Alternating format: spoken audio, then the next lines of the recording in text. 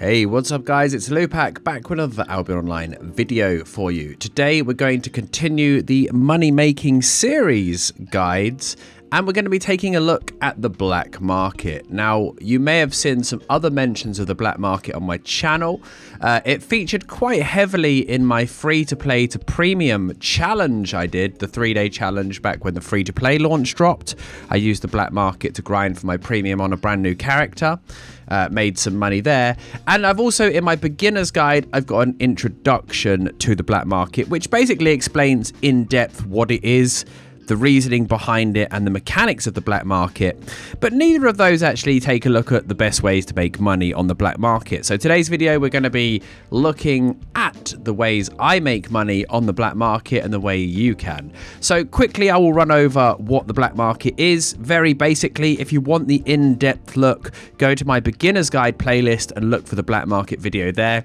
That will explain all of the mechanics. But the black market is this thing that you'll find in Albion. It looks a bit like an ox parking lot a lot of the time because there's so many people there chilling, trading, flipping, selling. It's basically a system where the game will buy items from you and it will then distribute these items as loot drops on mobs and in chests.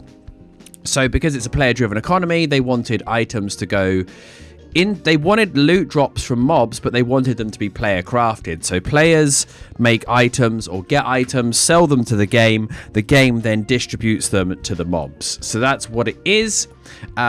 Every time something is not available on the black market that somebody would have rolled on a loot table, it increases the price, so things go up. So there are two ways to make silver on the black market. Method number one is direct flipping, where basically you run between the black market and the marketplace and you look for things which cost more on the black market than they do on the auction house. So you buy them on the auction house and you flip them on the black market. So number one we're going to look at then is, there's two parts to this basically. There's short distance flipping, which is done in Albion. You run between the black market and to the auction house. So what you can do is, what we'll do is we'll set up a couple of sell orders to give you a good base to work on. You can do this instantly if you find things that are cheaper. You can just grab them and sell them instantly to the black market. If you've got money to play with and you don't mind it being tied up, you can actually make a bit of money. So look at this. We've got 3 Scholar's Robes tier 7 at 63,000. I think that's not a bad price. So we'll go over to the black market and see what the black market's saying about these. It probably won't buy them at that price. We'll go and take a look quickly. And you can see here, our Scholar's Robes will sell for 72,000 a piece, and we can sell all 3 of them. So we just instantly made that profit. We bought for 63, sold for 72, and we're making 9,000 per item. That was actually quite lucky because that video could have gone really badly if I was going to lose money. This seems to be about the price people are listing them, so we're not going to use a sell order. We could just instantly sell, and we just made some money. So that is quick flipping. What you can do as well is potentially have an item. Let's see if we've got something on me that I can use. So we could sell these items in the backpack, and if we're not happy with the current price of 18,000, we can actually put a sell order instead and wait for it to reach 45,000, which is a much more appealing price, obviously.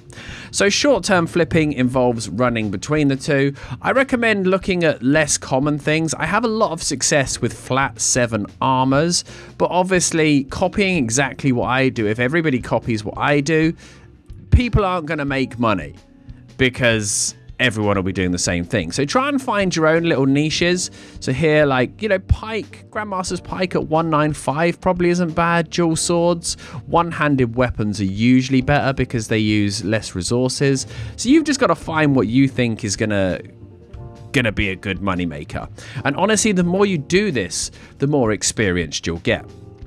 Now, that is the short-term flipping, running between. For that, I recommend a fast mount. Here I'm using the Saddled Terror Bird, as you can see, for the speed boost to get between the two and flip my items as quick as possible. That's because, honestly, in the time you've run to the marketplace and back, somebody could have taken your buy order and actually sniped it at that price, which means you're then stuck with an item that you can't sell for a while, you've spent money on, and then it's not ideal because you've got money tied up in items that you maybe need as capital, and black market flipping and trading is all about having that capital available at all times. So we've gone over the running back and forth short distance flipping. Now long distance flipping is a little bit more complicated. It involves finding an item that you know always sells at an average price at the black market. Again, flat armors and weapons generally all sell around the same price consistently. And then you want to go to the outer cities around the royal zones, and you want to find out what's going to be a better price over there. So if you can find stuff cheap in the outer cities, often things are a little bit cheaper, especially the ones that have the special refining and crafting bonuses.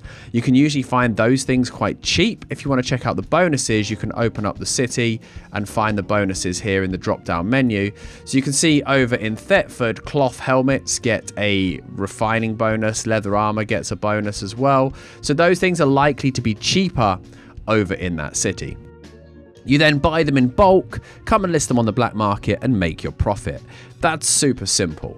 So the difficult part is the distance and going through dangerous zones with your sellables, and also the fact that it takes you a while to go there, collect the stuff and bring it back. And again, you have to be very confident that the price will be the same, because if the price has fluctuated downwards while you are traveling, again, you're stuck with a bunch of stuff that you need to wait for the price to settle again before you can sell, which sucks.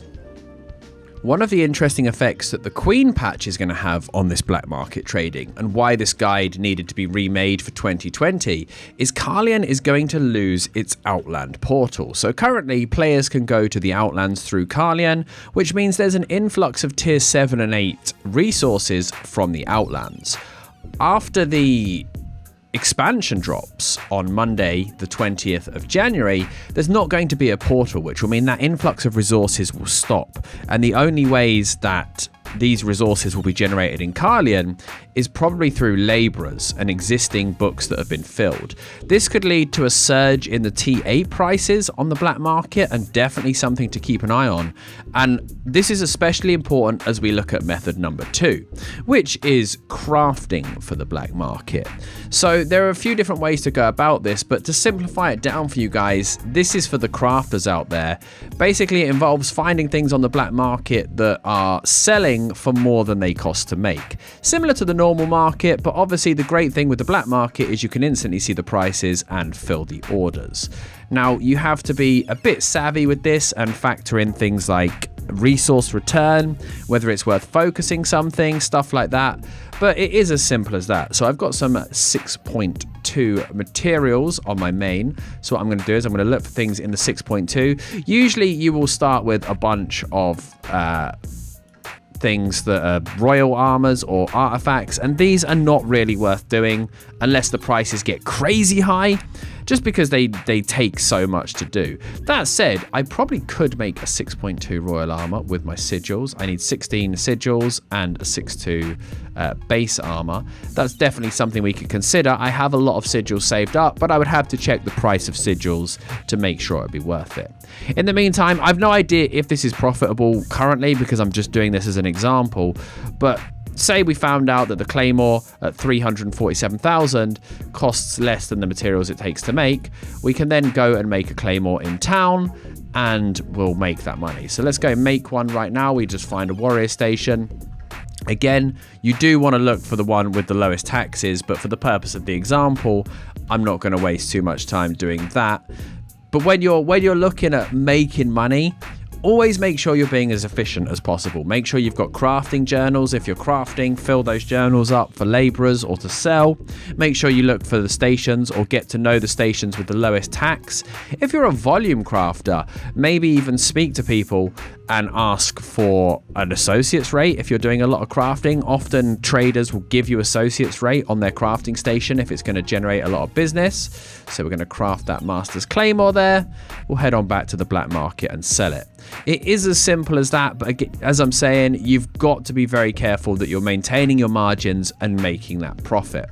This method is definitely a little bit more complicated, but again, with Queen, the prices in the black market are going to be very volatile, and there's definitely going to be some big money to be made. And this is simply because we've got all of these things that the black market will have demand for because people are rolling on the loot table, but Carlion will be a lot quieter as a city, and it won't have access to the Outlands portals.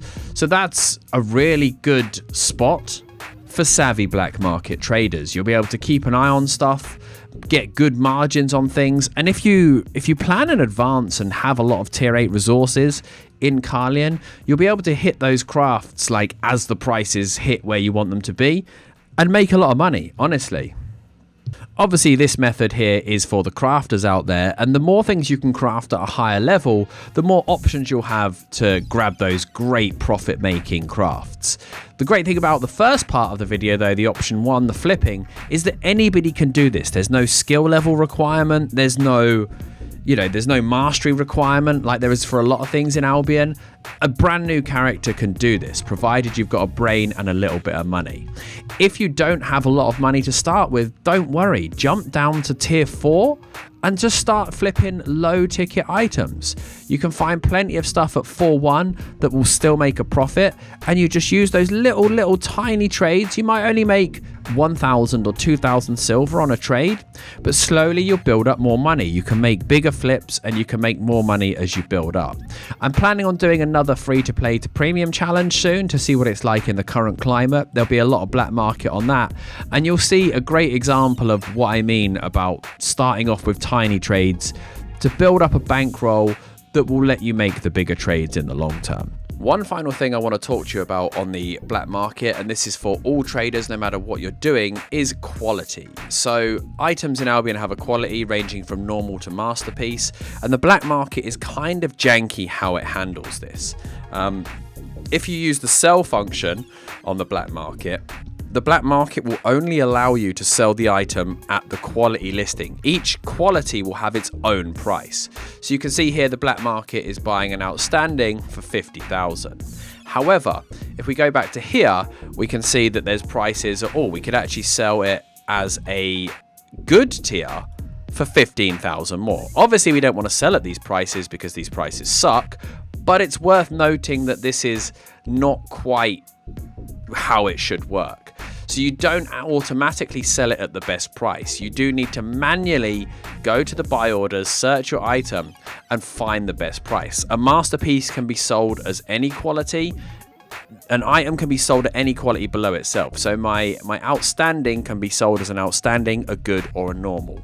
The only way to get this to work properly is to use the buy order page and search the specific item. It doesn't work through the sell tab, which is kind of annoying, but it's definitely something that as you get deeper into the black market, you do need to know this tip, because you might have noticed earlier in the video when I crafted my claymore, I actually lost 100k because I sold it at the wrong quality. So just make sure to get your expected price, make sure you know what quality you're aiming for. Obviously, for consistency, if you're crafting, don't plan on the prices of anything probably lower than good. Like, you'll probably get a lot of normals until your mastery comes up, so aim for normals, but once you're a high spec crafter, you can expect a good quantity of good, and you can sell off the normals on the auction house, so that's fine.